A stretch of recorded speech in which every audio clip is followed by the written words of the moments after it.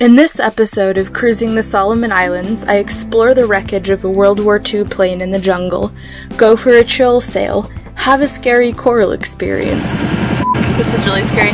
Get dragged behind my boat underway, discover some truly remote anchorages, search for manta rays. I don't think he knows where the mantas are. And enter a coral pass with no charts and only someone up the mast as a guide.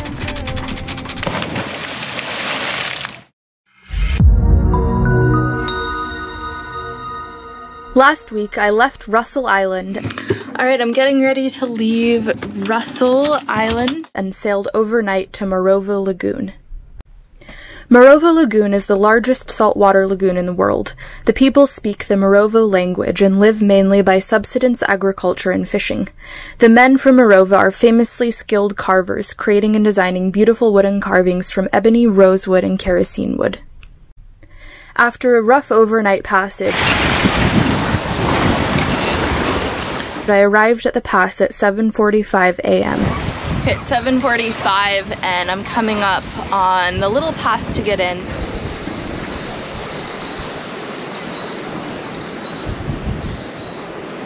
The next day, I met up with the guys on Uhuru to explore the area. There's an old World War II plane wrecked in the jungle that one of the chiefs told us about, so I jumped in the Uhuru tender with the guys and we headed over to check it out for ourselves. One of the chiefs told us a story about what happened when the plane crashed. This is generations ago, but he said it was when his grandfather was a really young child. The plane crashed into the lagoon and all the locals came out in their outrigger canoes and they paddled up and they rescued 2 men, I think, from the plane and brought them into their village and sort of took care of them. And then over the years, the planes just kind of crumbled and disintegrated into the jungle, but a lot of parts of it are still there. It's amazing finding these old World War II wrecks and being able to just explore them without any limitations.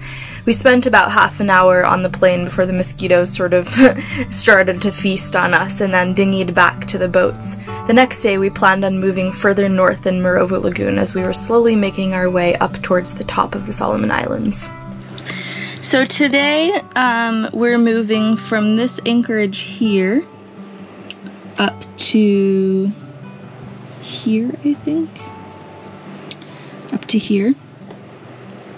It's 10 miles. And this is a really cool double reef. So we're actually going to go out and then sail up inside this reef to get to this anchorage. Because otherwise you're going through all of this stuff. So what I'm going to do first, this is kind of pretty intense. It's like the Tuamotu's level passage planning stuff with all of the coral. So first I'm just going to make a navionics route. Okay, so it's actually 13.5 miles. So it's going to be like this, and then because there's so much coral, what I'm going to do is go into this app, Offline Maps. It's only available on Android, unfortunately. But there's the best anchor alarm app is only available on iPhone, so you kind of get what you get. But if you have Android, this is what it is. It's kind of annoying for downloading maps. You can't just mass download an area. You have to go through and like zoom in and pull around to download everything. But this will be my route out. So I'll go out and around this reef and then over this. This was the shallow sandbar area. And then look how cool this, I mean, it just looks fake.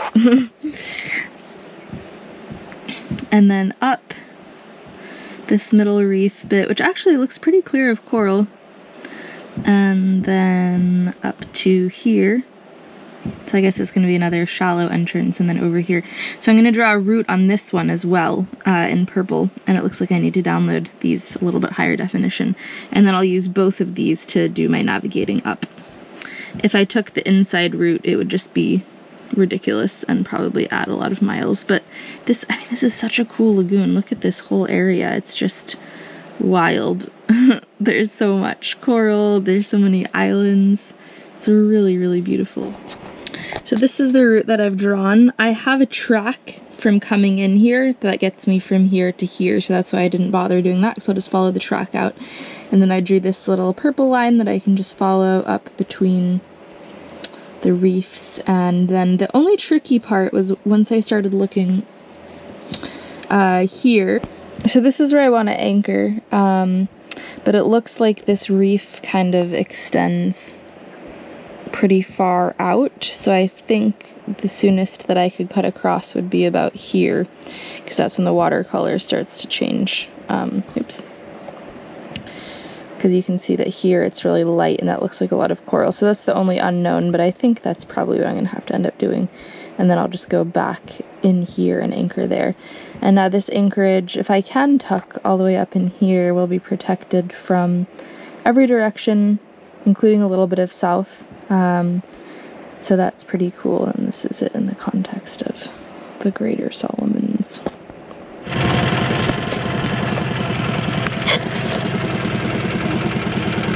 Hello! James is over there.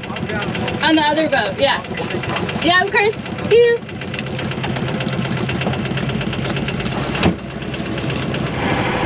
Alright, I'm coming up on this little lip that I have to go over again, and I just want to film the depth sounder so that you can see how it goes from super, super deep to super, super shallow and then back to super deep again.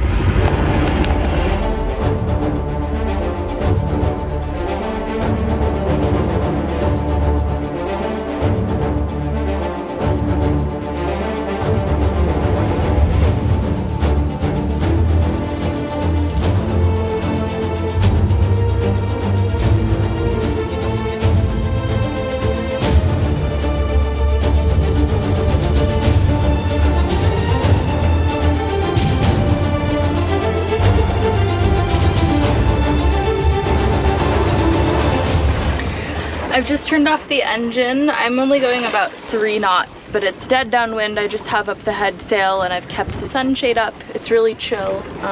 Just a small little swell coming in. I'm playing guitar. I have 9.5 miles to go, and if this is all I do today, I'm really happy about it. Super easy. I've got the tiller pilot on because the wind vane, as we know, doesn't like to work around land because the breezes are all over the place.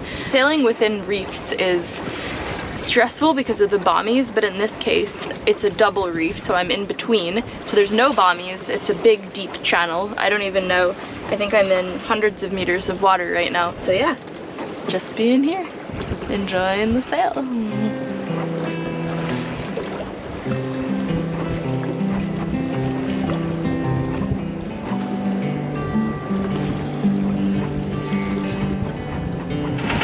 Rightio, I'm coming up to the place where I'm going to cross over that narrow little bridge.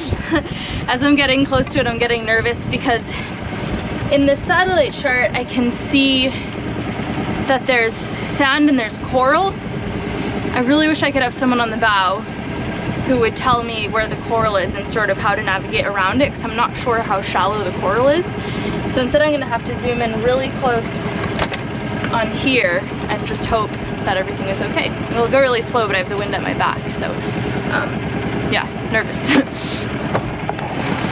Okay, I'm going for it. I can't see anything through the water. It's totally cloudy, so all I'm going to be doing is looking at the depth and looking at the satellite charts. Alright, I've gone into neutral, and this is the part where I'm crossing it. Okay. Neutral because the wind is pushing me. 26, 25, 24, 23, 22, 21, 20. 170 feet to go until I'm across.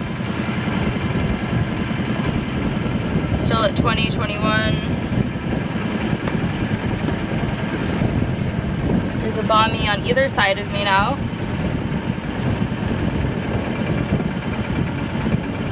Okay, we're up to 30. Alright, and I think I'm across. Whew. Scary. I don't want to say that wasn't so bad yet, because it might still get bad. Okay, I'm definitely going over some coral now because the depth is jumping all over the place. Alright, I think I'm coming off the other side of the shelf now. I'm up in the 40s again. This is going to be hard to get motor We have to motor against the wind to get into our anchorage. Hopefully it's flat. The wind's kind of from a shitty direction. A lot of coral on the bottom here. Depth is just jumping all over the place. That was definitely harder on my own without someone looking out on the bow, but as always I went very slowly. I kept my eyes glued to the depth and I managed to get over the lip and eventually anchored right up in the corner of this beautiful little spot with about 2 meters of water under the keel in crystal clear sandy water right in between all the coral. Just such a beautiful way to end the day.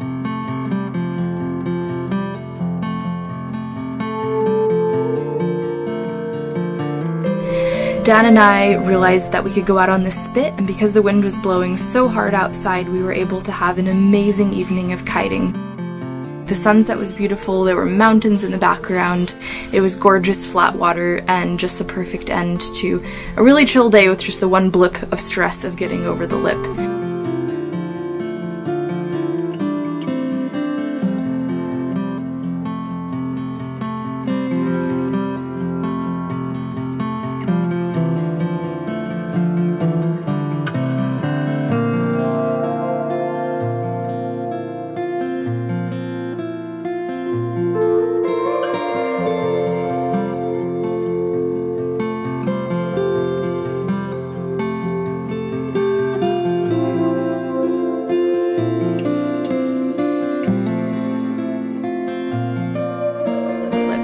We stayed in that lagoon for a couple days, just kind of hanging out and enjoying not being near any villages and just having a little bit of time to ourselves before we decided it was time to move on again.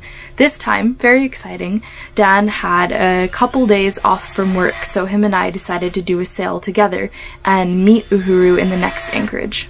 We just sailed 20 miles down the lagoon to the next anchorage, and I pretty much exclusively use satellite charts here because you can't trust navionics at all. They don't show any of the reefs or the bommies and they're not accurate. But unfortunately here the satellite charts have a giant hole in them, so I'm gonna send Dan up the mast in the bosun's chair with a radio, and he's gonna sort of guide the geck into the anchorage from his vantage point aloft. This is where we're going, and it just, I mean, it's even showing the pass as being reefed, so, and this is all charted, yeah, so you can see it's useless. And then the sat charts are good for the beginning part of the pass, and then they also disappear, and we're trying to get into here, so that's kind of the situation. So Dan is up on the spreaders. He's gonna be telling me where to go. And I'm down here.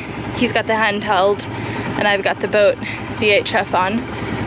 We just did a giant circle while I was pulling him up, which is fun and exciting. There he is. Looks like there's a resort here. Maybe we should try and go out to dinner. That would be awesome. See the channel marker ahead? Yeah, I think I want to keep that to port. Keep that to your starboard. To starboard? Okay. If you go 5-10 degrees to port now, that's a good heading, stay there.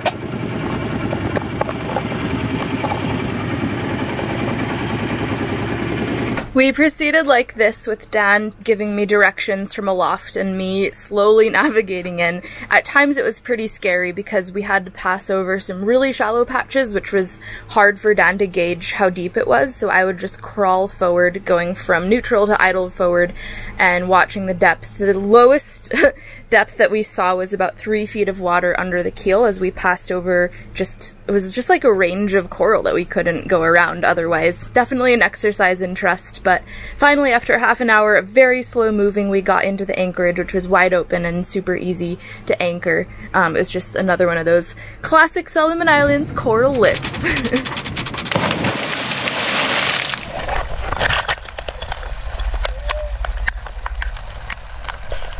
We heard there was a manta ray cleaning station somewhere near where our boats were, so we hired a local fisherman to take us out at sunrise the next morning. Everyone's really happy this morning. Rain. It's really early. And he knows where the nandas are.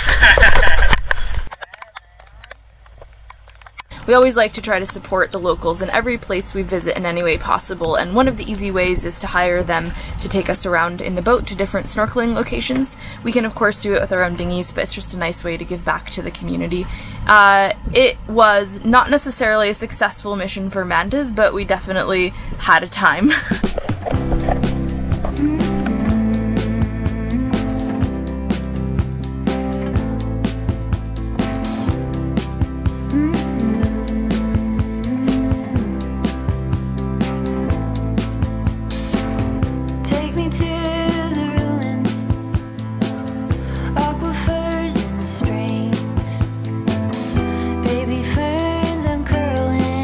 After we gave up on seeing a manta ray in this particular anchorage, we asked our driver to take us to the pass and just drop us off for a drift snorkel.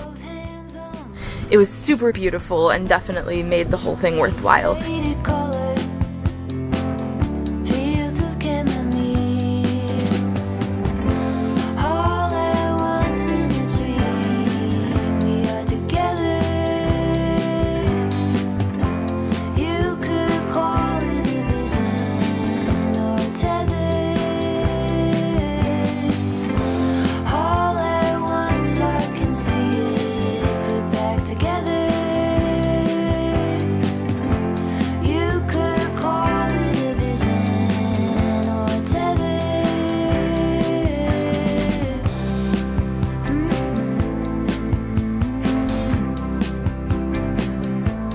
Dan still has a couple days off, so him and I are taking off now for an overnight sail to the island right next to Gizo Island.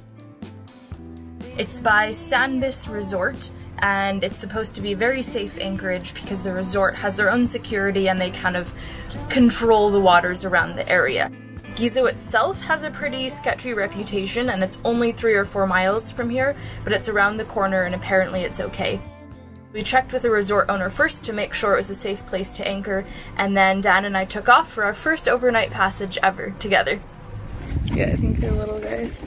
Yeah, but... Ooh, let me take this too. I don't know.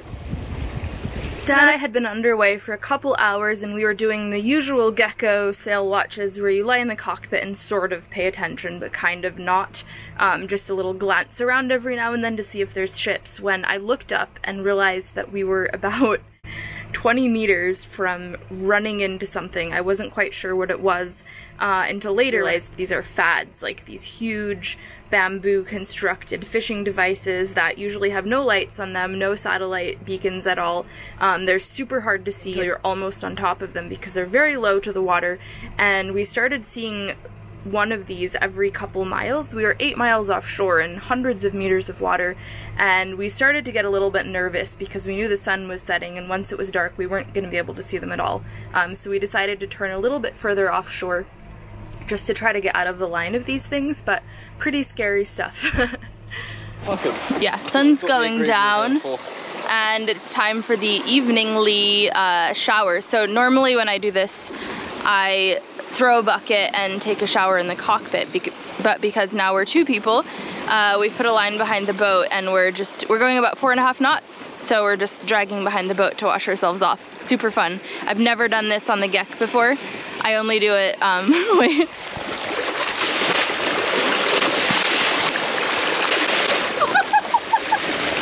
You're losing your pants. My pants pulled down anyway. I know. My pants are so down. I know you're gonna lose them.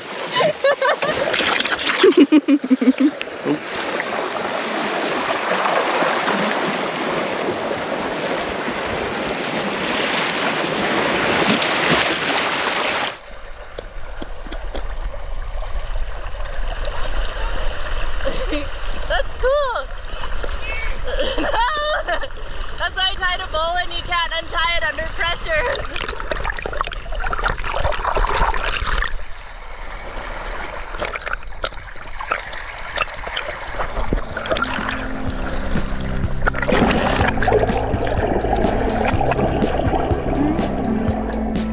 This young lad, they seem to be saying, has a bit of a nerve to be holding forth like this in front of us. But let's hear about it. It's better than talking politics. Don't tell me they're letting you fun of your Sir Charles said, smiling.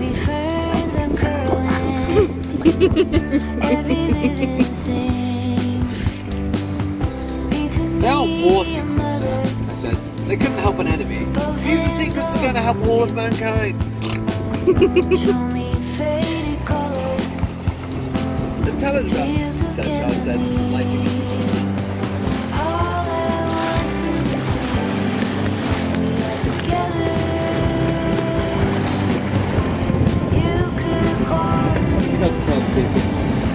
So we're coming into the lagoon now. We haven't yet had a drop of rain the entire 30 hours that we've been out, which is so unusual and lovely.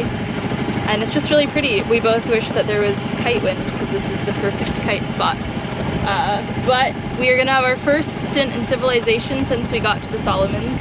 There's a resort here. We're gonna go out for dinner. Wood-fired pizza. What?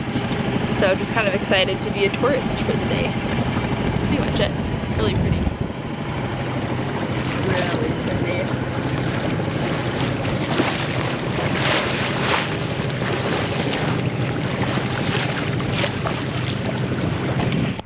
Resort was maybe a little bit of a stretch for Sandbis, but it was a really beautiful little restaurant with a little bit of a dock that went out over the water. Dan and I went there and we had some drinks, we had some pizza, and it was our first time really not being in a little sandy village. They had sunken this old boat just offshore from the resort, and that it was like a free dive playground. It was only in about 10 meters of water, so we went down to swim around in it and explore the next day.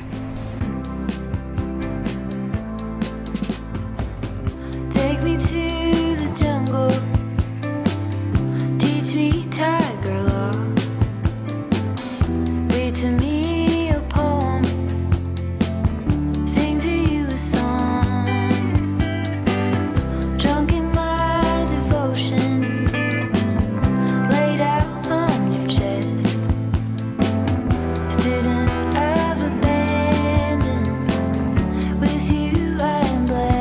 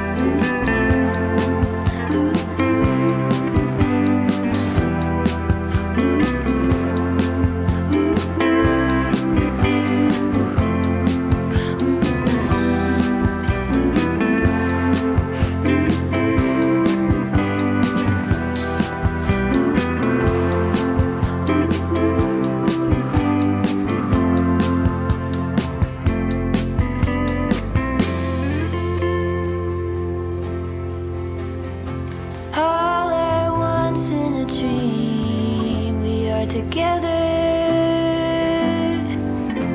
you could call it a vision or a tether. All at once I can see it, put back together. Thank you guys for watching this week's video. I put out new videos on YouTube every 2 weeks, and for my patrons, you guys get a snack on the weeks that I don't put out a full-length YouTube. Thank you so much to all of my patrons who are supporting me and making this venture possible. If you'd like to become a patron, my Patreon is patreon.com/windhippie, and my patrons get access to exclusive videos documenting either real-time updates because my footage lags behind, or specific things that they want to see about how I do stuff on my boat, specific questions that they have. We have a lot of fun on there, so join up on that for as little as $1 a month if you want to just get a little bit of extra or help to support me. Also, I have a PayPal, paypal.me/windhippie for one-time donations. Today should have been shower day, side note. Thank you guys, for all of your lovely comments, and thank you for subscribing. It helps me get my name out there and helps me get more views when you subscribe. Thank you, Tish, for helping me remember when I need to do another edit, getting them up on YouTube for me. Right now I'm editing on my boat in Townsville Marina while I'm doing a series of refits on the boat. So that's fun. And I have merchandise, everything in the links below if you want to look at that. I think that is all for now. Patrons, I'll see you next week with a snack, and YouTube people, I'll see you in another 2 weeks. A cool piece of World War II history in Gizo is the story of Kennedy Island, and I actually sailed past this island to get into the lagoon, and it's so unassuming I didn't even know that it had a history until a couple days later when I was chatting with some people about the area. So what happened was, on August 2nd, 1943, a Japanese destroyer sunk the patrol boat Rendova just outside of Gizo. The attack cut the PT boat in half and killed 2 of the 13 crewmen. In command of the boat that night was a young John F. Kennedy, only 24 years old. 2 of his fellow crewmen were injured, and Kennedy towed one of them to safety on what was then called Caslow Island. Kennedy accomplished the swim of over 3 miles by clenching the man's life vest strap in his teeth, leaving his own arms free for swimming. Kennedy Island would be the crew's home base for the next few days. Kennedy and his crew members made forays by swimming to nearby islands, hoping to find fresh water and a closer location to Ferguson Passage, through which American PT boats passed. They're looking for a rescue. On August 5th, Kennedy encountered 2 Solomon Islanders, Biyuku Gaza and Ironi Kumana. They were island scouts for the Allies. Kennedy's crew finally convinced them that the stranded men were American. On the next day, August 6th, Kennedy scratched a message asking for help into the husk of a green coconut, and the 2 Solomon Islanders left with it in search of assistance. Finally, on August 8th, the surviving crew of PT-109 was rescued under Kennedy's direction. Super cool story. Everyone's really stoked about that history in the area. And the night that Dan and I went out to the little resort for drinks and pizza, we met some Australian tourists who had come to that area specifically to go to the island and see more about the history of the place.